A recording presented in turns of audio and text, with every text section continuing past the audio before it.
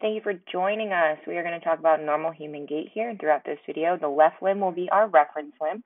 So let's first look at a normal gait cycle and normal speed, and then slow down a little bit. So it's going to be from that left heel strike to the following left heel strike right there. Our first phase of gait is going to be initial contact, so that is going to take place very briefly in the gait cycle.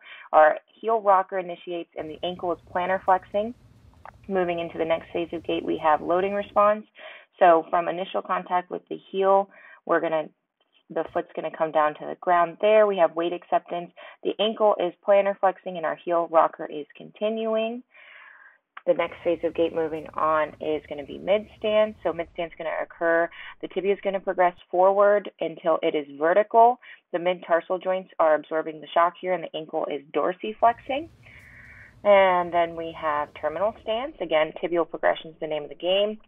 The rocker moves forward in the foot into the forefoot, and this phase of gait ends with the heel coming off the floor as the ankle dorsiflexes. Then we have pre-swing. So pre-swing is going to be in preparation for the swing phase. The main function is propulsion. The ankle is plantar flexing, and this phase of gait ends when the toe comes off the ground.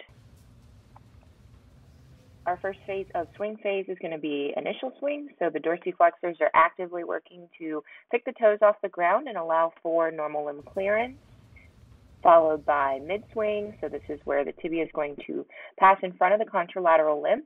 The ankle is going to continue to dorsiflex to provide that floor clearance. And then the final phase of swing phase is going to be terminal swing. So now we have limb advancement in preparation for stance phase. So we're actually starting to lower the ankle a little bit in preparation for initial contact. Thank you all very much for watching. I hope you learned something from this video, if not just being able to look at the different phases of gait.